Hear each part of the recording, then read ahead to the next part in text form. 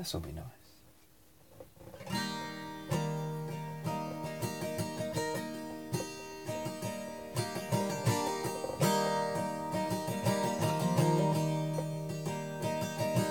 Everybody's nice if they want to be nice, but there's a little tiny problem with that.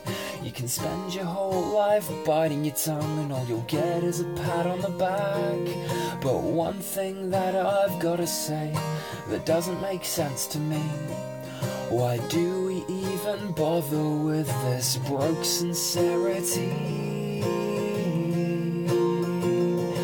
Well, of course the answer is simple enough. We want to attract someone to love.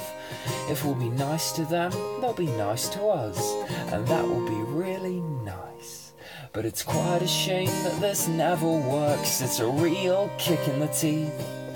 If only there was another end to this never-ending story. She said I'm better than expected, but not as good as required.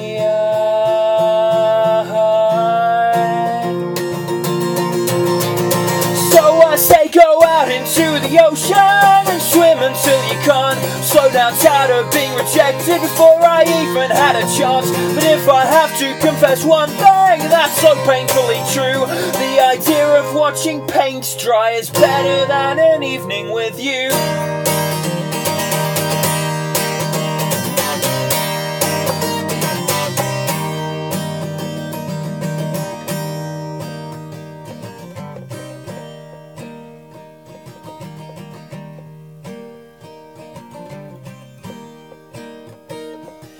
Now Kirby the Nintendo Warrior reminds me a lot of you, taking all you can from everyone, and you stole my best hoodie too.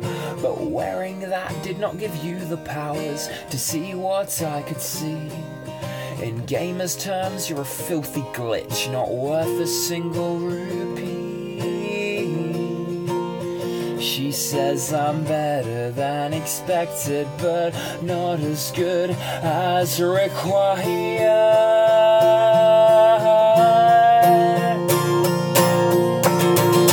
So I say go out into the ocean on a slowly sinking raft. You said you weren't like all the other girls. Now that really makes me laugh. I mean, sure, you were special and unique in your own way, but it's just a shame that I'd rather jump on a bomb and get blown away. Oh, but that's a bit harsh. I mean, to be saying all these things about someone that you'll probably never meet. Now, but it's fair, because when they fuck around with your friends, it can leave you the tiniest little bit bittersweet.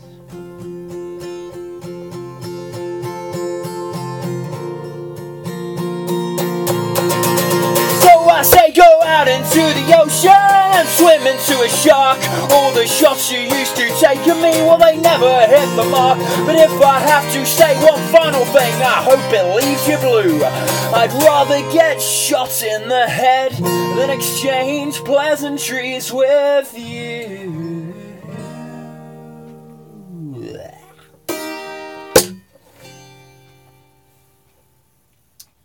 Nice.